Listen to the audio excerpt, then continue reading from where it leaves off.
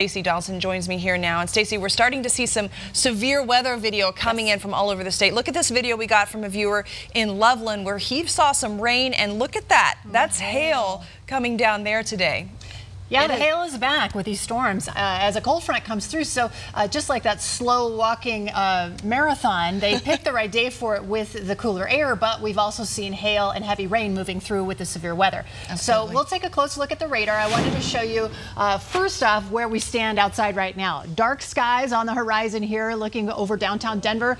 We are going to see some scattered thunderstorms moving through, but you remember yesterday it was 97, hot and sunny. Today 75, cooler with storms moving through, and it's all thanks to the passage of a cold front. Highs this afternoon only in the 70s here from Fort Collins to Denver up towards Sterling, 90s for southeastern Colorado, and also 90s for the western slope. We will continue to see strong storms in through tonight. 80s return tomorrow with partly cloudy skies. Hot and dry next week as the 90s return to our area. So at this point we have 65 degrees outside. Our humidity way up. Yesterday it was at 7%. Now it's at 58%. Winds out of the north at 32 miles an hour, so it is breezy out there at times. Temperatures mostly in the 60s here for our area, but taking a look at the radar, you can see how everything is laid out. We still have a dense smoke advisory in effect through tomorrow here for Telluride and Durango. Here from Denver across the eastern plains, a severe thunderstorm watch, which means we're watching for severe weather, and we're definitely seeing it. We have severe thunderstorm warnings just east of Fort Collins and Greeley here until 6 o'clock, and this is the storm cell that came through Loveland and Greeley and had the hail associated with it.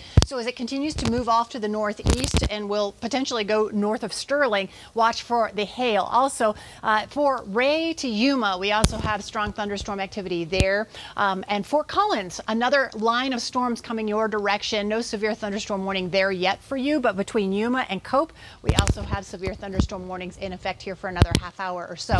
Here right around Denver, we have scattered showers here just to the north of Centennial, out toward Brighton as well. These storms are moving pretty quickly off to the east. Heavy rain and lightning associated with those storms. And we are expecting strong storms across northeastern Colorado as we head through the rest of tonight. So keep that in mind if you're out and about for this evening. As for our futurecast, see right here, most of it clears off to the east as we head into the evening. By 6 o'clock, we'll have storms up into northeastern Colorado and then extending across the eastern plains, clearing out here around Denver for the rest of the night. So tonight's planner includes a temperature of 71 degrees by 7 o'clock. We'll have 50s by midnight, and we are expecting an overnight low of 54 degrees with those showers and thunderstorms moving on through.